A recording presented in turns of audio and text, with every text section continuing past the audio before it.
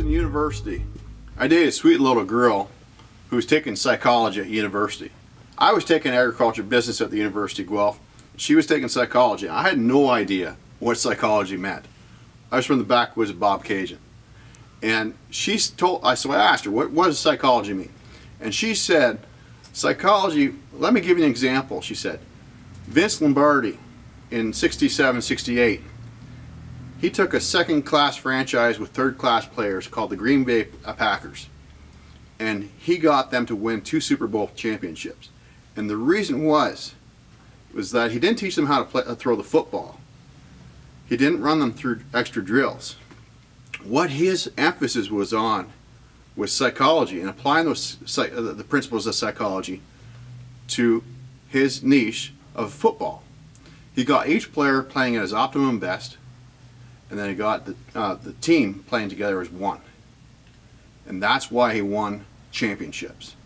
And she was excited that back in the 90s, when I was going to school, and she was going to school, they were just starting to apply those principles to business. And that's what she was going to do for a living.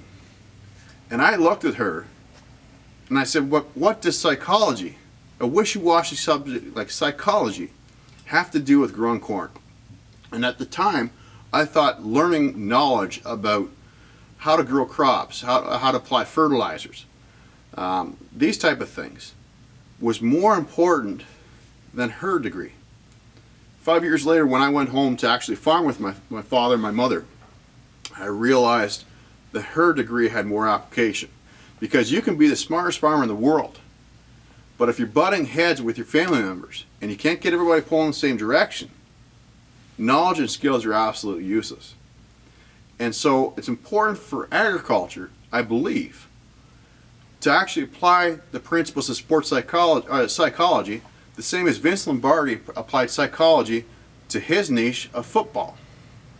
And you know, too often you see brothers, for instance, they split up the operation because they can't get along. Last summer, just in early May, I had a call from Kansas, and the guy called me up, and basically his brother was just about to lose the farm, and he was very close behind. And I talked to the father. His father was 82 the day before. And he says, I don't understand what's going on with my boys.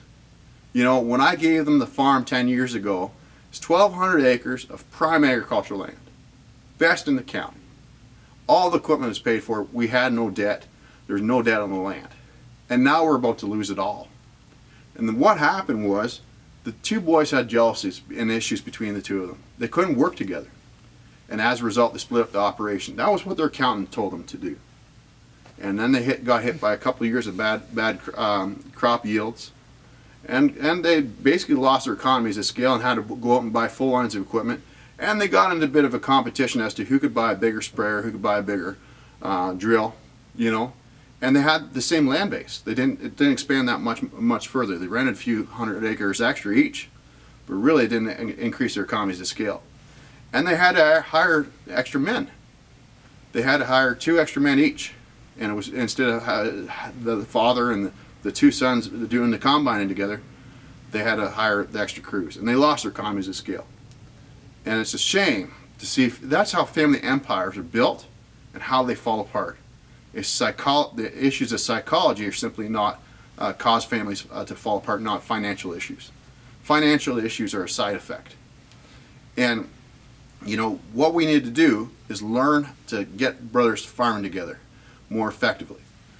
You know, one time I got called out by the priest the day before. He had to step between 2 brothers at a funeral. And what he did was he had me out, me and the priest sat at the table, and the 2 brothers weren't even looking at each other. And the 2 brothers really hadn't spoken for a couple of years. There were some issues between the wives, but the real issue was the fact that the father had compared the one brother against the other. And he had used that effectively over the last 15 years. Each brother had a competition as to who could work harder. And that farm had flourished. You know, over 15 years, it had gone from a $5 million farm when they came over from Holland to Canada to a $20 million farm. Because the boys worked their butts off to earn their father's appreciation and his love. It was a competition for daddy's love. But I took him behind the shed. I says, you boys can go ahead and fight. The thing is, your dad was a really good man, but he had his faults. And his one fault was that he created this jealousy between the two of you now that you can't even look at each other. You know, this jealousy caused you to grow the operation the way it has, because it got more work done.